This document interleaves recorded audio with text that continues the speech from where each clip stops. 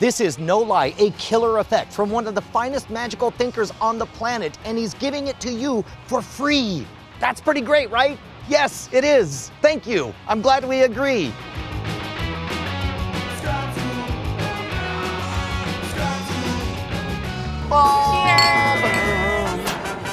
Back at the Kung Fu Saloon, we're hanging with longtime friend Nate Staniforth, and we are meeting Shannon, Marie, and Brendan, right?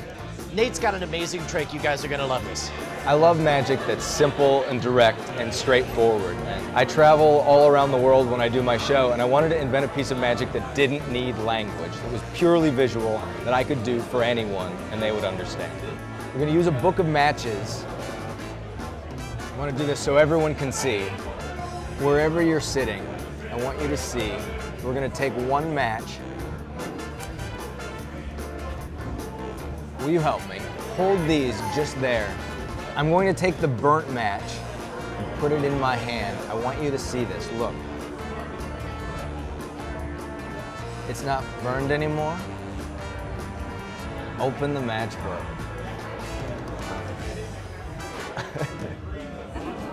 That's crazy. Do you want to learn how to do this? Yes. All you gotta do is toast. Are you guys ready to learn this one? Yeah.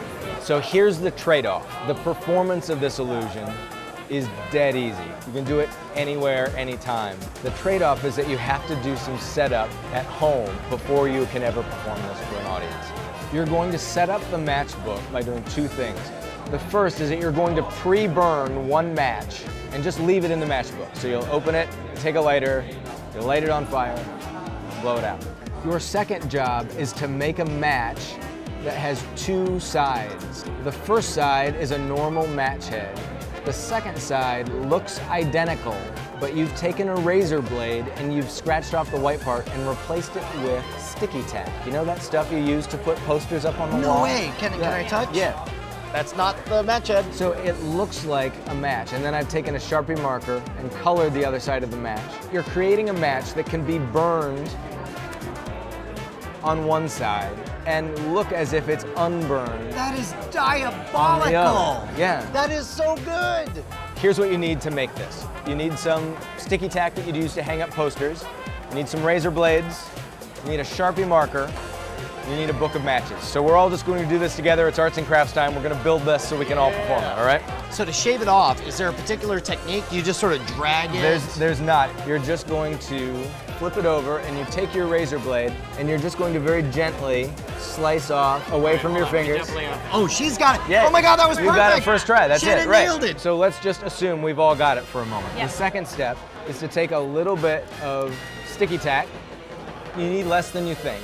You're going to take a tiny ball and you're just going to sort of mash it into the back of the match head to create the back side of the match. The last thing that you'll do is you'll take the Sharpie marker and you'll color the match. It doesn't have to be exact. You just want it to look like the other side. And this is important because we use this in another scam school effect. People don't think of the fact that matches are black on one side and cardboard colored on the other. Right. So you want to make sure that you have that persistence of vision. So all of you now have a matchbook with one burnt match and one double-sided match that can appear to be burnt or unburnt as you need. So the performance of this illusion is very straightforward. You would begin by opening the matchbook towards yourself so the audience can't see the matches, and your first move is to use your thumb and peel out the burnt match and hide it from view. So when you show the matches to everyone else, they can't see that there's one match. Exactly. That's great. Got it. You don't have to make a big deal of saying, look, there are no burnt matches in here. but you do want to be demonstrative enough that people recognize this image so that when they see the burnt match return, it feels like a magic. So then you'll pull your prepared match out. You have to then close the matchbook in a way that people don't see the burnt match, and you want to return the burnt match to its position. You'll pivot the whole matchbook. You'll just take the whole thing and turn it upside down, and then close it. Now you got to figure out which is the gimmick side. You have to try really hard to not light the Post-it, right? Because that won't burn. So the way I do it is I put my finger against the sticky tack and I light it, and then blow it out right away. If you let it burn for too long, it will singe the sticky tack. Shannon just discovered a good point. This is very convincing to Shannon, not so convincing to me, who's looking at the sticky tack side. Sure. So you want to light it and then Hold it keep down. it down Right. and blow it. So now she's got her allegedly burned match. So you'd hand this to Brennan and ask him to keep the matchbook safe. And then you'd hold out your open hand, your empty hand, and you'd set the match down on your hand in such a way that the burnt side is face up, so it looks like you're holding a burnt match. Now I noticed that you have it arranged across, what is that, your lifeline, That's I guess? right. So that when you close your When hand, I close my it'll hand, flip. it just naturally turns over. Just like you did, And now you I tilt my wrist back a little bit because you want it to just fall, right. You got it, yep.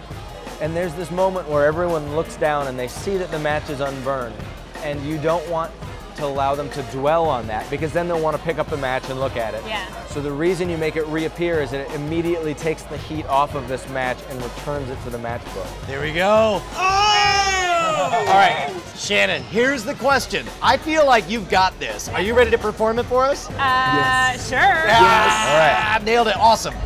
Ahoy, Shannon. I hear you're a wizard. I am. Well, prove it. All right, I have a normal matchbook right here. Yeah. I'm gonna take a match. Yeah. I'm gonna light it. Yeah. So good so Get far. ready. You're batting 1,000. Get ready. All right. Oh, you want me to hold that? Sure. I'm gonna All have right. you hold it. Okay. I'm gonna put this match that I just lit in my hand. Yeah. Made a fist. Yeah. It's Not the burned. unburned. Unburned. But where did it go? Check it.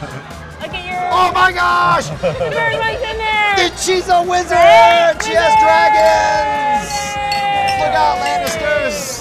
I've seen Nate completely kill with this effect. Whether it's a group of magicians or a bunch of normal, actual human beings, all it takes is a little bit of preparation, the littlest bit of sleight of hand, and you've got real wizard powers in your hand. That's what his whole book is about. Here is Real Magic is coming out next month, and it is an amazing memoir that will take you on a journey that makes you realize what it means to love something so much that you step away from it only to discover it all over again.